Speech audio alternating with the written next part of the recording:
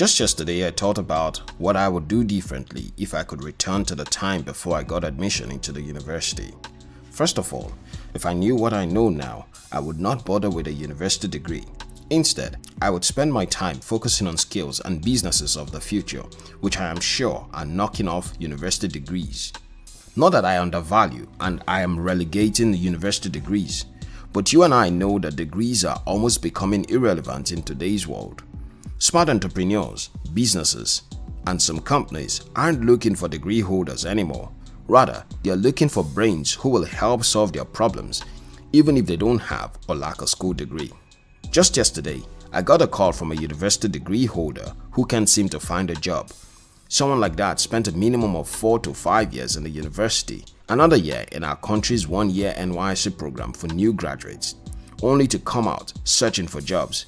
And let me tell you the kind of pay she would get with most establishments, something between or less than $130. I know this because I have seen some graduates who earn less. This is gory. If the situation is like this, at this moment, only an incorrigible fool will witness this gory condition and still insist on bagging a degree to show off that he went through some university. The future is no longer coming. The future is here, and it is knocking some people down and dragging them right on the floor. What must you do as a young person now to save yourself? Here are 3 lifestyle changes you must make if you want a successful future. Number 1. Stop focusing on school and start focusing on education. Most people think schooling is the same thing as getting an education. No, it isn't. Just because a person has gone to school doesn't mean he knows a thing about life, how to make money, how to communicate effectively, how to build relationships that build a successful business, how to negotiate, etc. Many graduates could never make $1 extra even if you give them $1 million today. Most suck so badly at work relationships that they couldn't run a business successfully for 6 months. The reason is that school teaches you what to do. Education teaches you how to live out what you should do. For example, most of the lessons you will learn about money and business will not be learned in school. They would have to be learned in the harsh realities of life. You would have to face the situation squarely and fight your way through them. Since you're not taught how to make money or run a successful business in school, you had better start getting solid outside school education on how to make money, handle money, manage money, and keep growing your wealth. I didn't know jack about handling money until I started to read books on money. I didn't learn to manage business right until I began to watch videos on how to do so. Go to school to learn, yes, but get an extensive education by reading books, watching helpful videos, and listening to audio that teaches you about life, finances, relationships, communication, etc. Those who focused so much on getting a certificate are seriously blaming themselves today. Most of us who did still got out of that era and got lucky or fought our way through. Go to school, but focus on getting an education. Number 2. Learn a skill and keep learning skills. It is essential to educate your mind through helpful videos, audios, and books, but it is also necessary to learn skills you can put into use to save your life. These days, I found out before I or my spouse go to see a doctor, we have read almost all we can on the health issues we may have, such that while the doctor is speaking, we are already making deductions on whether the dude knows what he's talking about or not.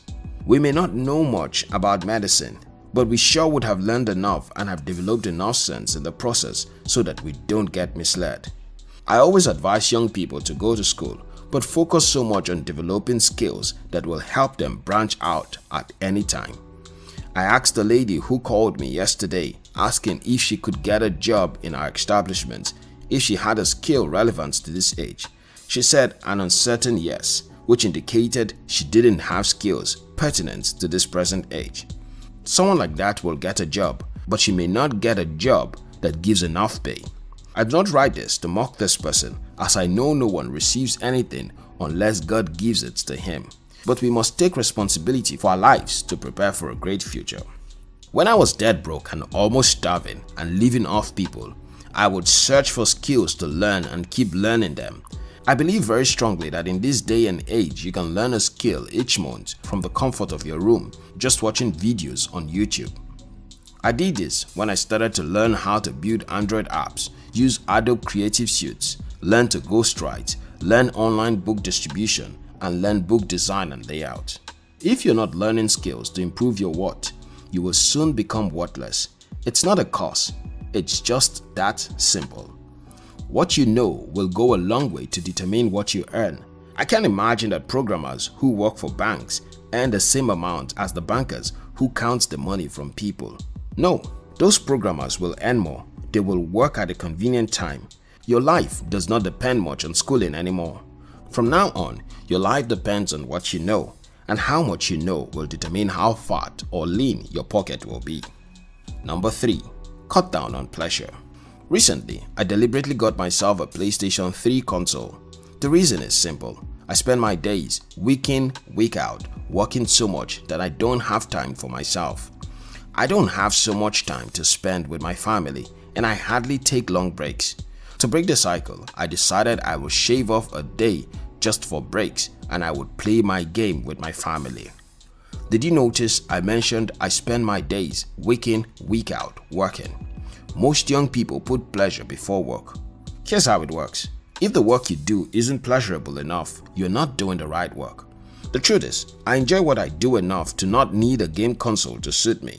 But this decision is not much for me than it is for spending time with my family.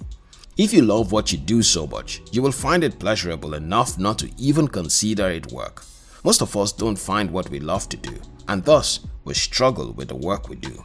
I believe you invest so much time in pleasure and entertainment for 2 reasons. 1. You don't have a plan or vision for your life. 2. You don't love what you do. When you have a great vision for your life and love what you do, pleasure and entertainment in movies, too much leisure, too much games die a natural death. Cut out needless pleasures and entertainment from your life. Hours and hours of movies helped your life. I believe entertainment should be a reward for hard work, not just for the fun of it.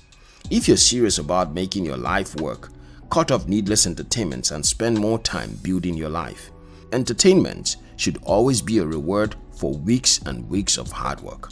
Do you want to succeed greatly in life and never have to beg when you leave college? Don't just study to get a degree. Get education from life through books, helpful audios, videos, seminars, etc. Start learning skills and don't ever stop improving yourself. Cut down on pleasure, because the fun you sacrifice today for a better future, you will have much more of tomorrow when you succeed.